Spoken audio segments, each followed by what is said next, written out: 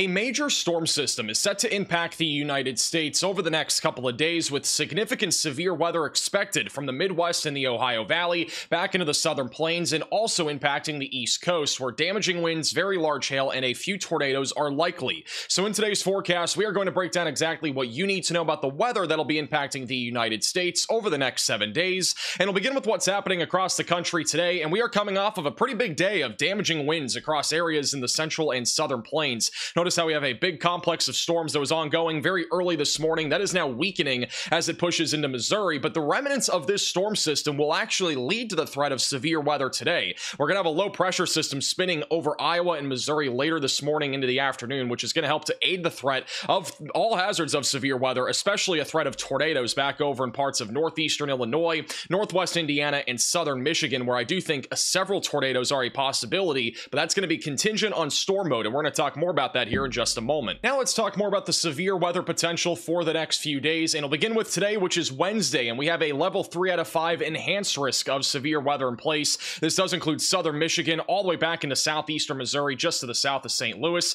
a slight risk that goes from Detroit, Michigan back into Dallas-Fort Worth, and a marginal threat that includes Texas and as far east as Pennsylvania, where all hazards of severe weather will be on the table today. This includes a threat of scattered to numerous damaging winds, especially if you are in the red shaded area, which includes Indianapolis, southern Illinois, even near Evansville, Indiana, and back towards Kalamazoo in Michigan. Large hail is also a possibility. I wouldn't be surprised if one of these initial supercells that fires back over in Illinois or Indiana produces hail up to the size of 2 to 2.5 inches in diameter, but generally speaking, most hailstone sizes will be no larger than the size of golf balls. And there's also a potential for a few tornadoes, and I would not rule out in the next Storm Prediction Center outlook if we get a 10% tornado risk to include parts of northeastern Illinois, northern Indiana, and southern Michigan. This is where I think the greatest tornado threat will exist today, but nonetheless, a few tornadoes are going to be possible anywhere from just south of Oklahoma City all the way back up into central Michigan and as far east as around Cleveland, Ohio. So definitely make sure that you have multiple ways to receive warnings and have a tornado action plan ready to go in case you are under a tornado warning later today. And as a reminder,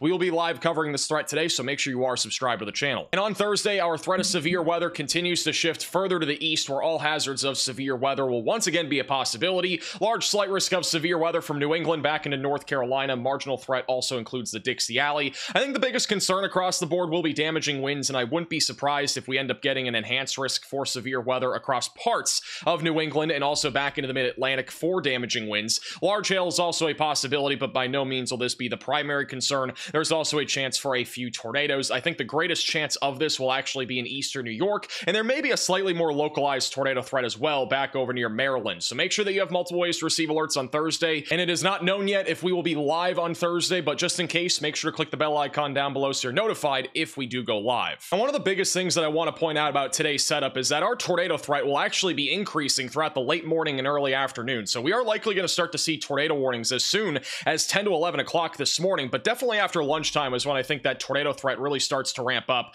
Our significant tornado parameter values across the board range from 1 to 4, and mainly in central Illinois and all the way back over into the Mississippi River Valley, but our best chance of tornadoes, in my opinion, will be this corridor here. That'll go all the way back up towards Chicago, northwestern and northern Indiana, maybe even near Indianapolis, and then eventually going towards Michigan as we go throughout the afternoon hours. So I do think our greatest tornado threat will be mainly during the early to mid-afternoon, but it will continue into the early evening back over in Michigan, and then after about 8 o'clock or so, I think most of the storms will be weakening. So this should be mostly a daytime threat. There will be a very slight threat during the mid to late evening, basically after sunset, but overall, a lot of storms are expected throughout the afternoon and even the late morning. So here's the timing for today. Our low pressure system will move into western Illinois by around 10 to 11 in the morning, and then by around lunchtime is when I think storms are going to start to fire off just to the east of that little low, and this is where we're going to start to see supercells fire. And if these supercells can stay discrete enough, we should have a pretty long-term tornado threat really starting around lunchtime and then rolling all the way through the afternoon. You can see all these supercells here that kind of spin up here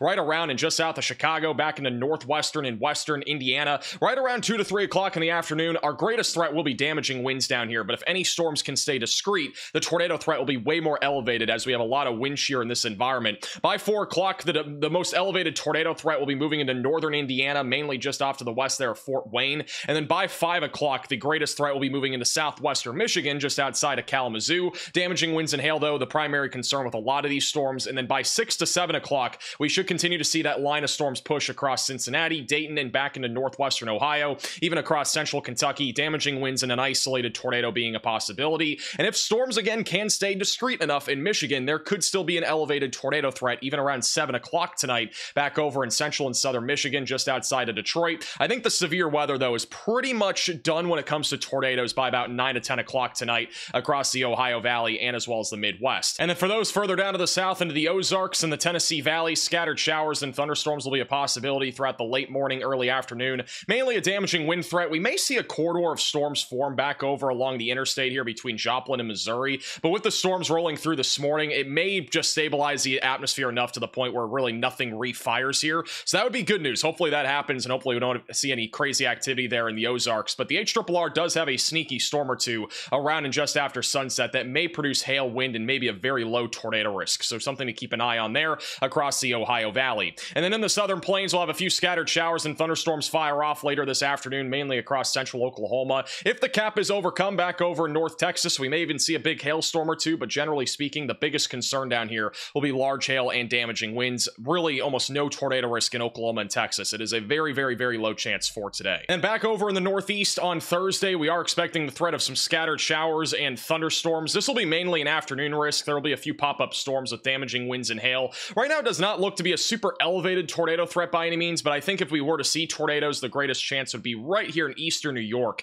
And if you're further back down to the south in the mid-Atlantic, this is an area that I do think has a slightly better chance of maybe a tornado or two near Maryland during the afternoon hours. This is by around 4 to 5 o'clock. Notice how we have a few storms here back over Maryland and Virginia. These may produce spin-up tornadoes, but overall, I think the biggest concern will still be damaging winds and hail. So again, if we end up seeing a bit more of an elevated threat there in Maryland during the afternoon, we may go live, so make sure you're subscribed to the channel. But overall, this year, pretty typical summertime storms across most of the East Coast here. Obviously, we're not technically in summer yet, astronomically, but we will be here in just a couple of days. But meteorologically, summer did begin on June 1st. And then beyond Thursday, our threat of severe weather will start to go down on Friday. I don't see there being a whole lot of severe weather really anywhere across the country on Friday, but maybe in the northern plains of the upper Midwest with some hail and wind. A trough will develop across the Rockies as we go into Saturday and Sunday, but I do think there will be enough ridging off to the east to prevent most storms from developing on Saturday. On Sunday, there could be some severe weather back over in the high plains, but for right now, nothing really definitively is screaming to me an outbreak or anything like that. And then by Monday, that I think it will be our next big chance of at least some showers and thunderstorms capable of producing all hazards of severe weather, but mainly hail and wind,